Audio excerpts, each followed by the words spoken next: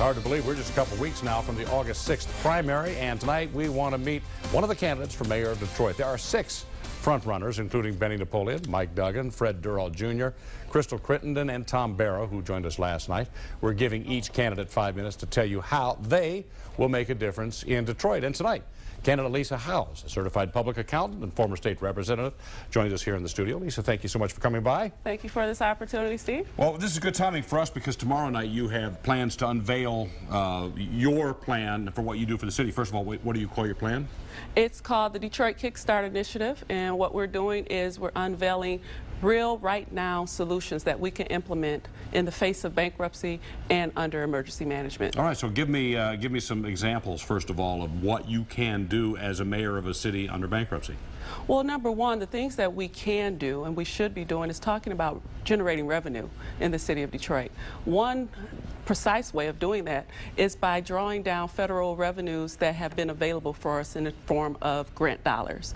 There are eligible expenses that we're recording in the general fund that's driving that deficit that we could use to qualify for matching federal revenues. That's one area. The second area is by getting the state's agreement to support legislation that will allow the city of Detroit to better collect its local income taxes. When we have our income taxes being collected on a more timely basis, it addresses the cash flow crunch that we've been having in the city of Detroit for some time.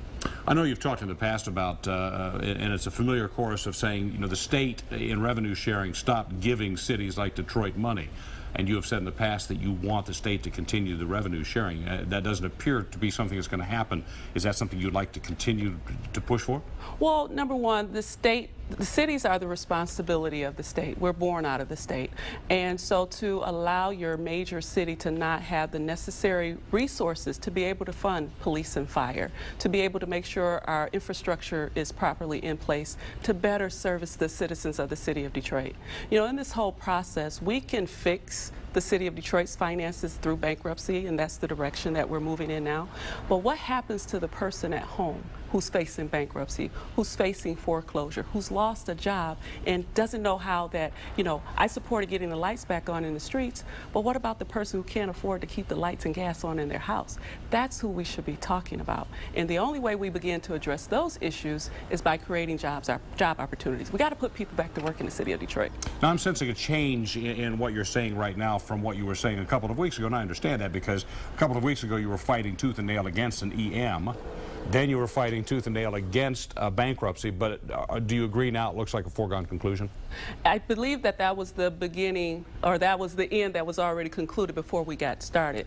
And so this emergency management wasn't something that just 2 weeks ago we were fighting. This is something that came to us in the State House in 2011. So it's an issue that has usurped the voting rights of people.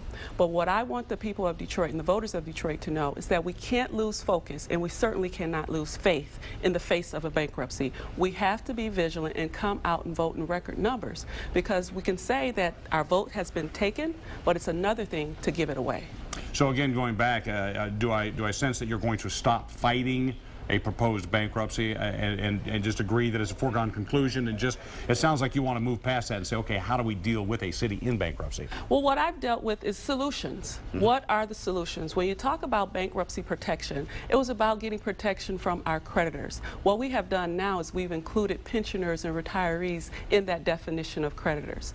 When we talk about what the long-term liabilities look like now, that number is up to $18 billion. Just in February, it was 14.9.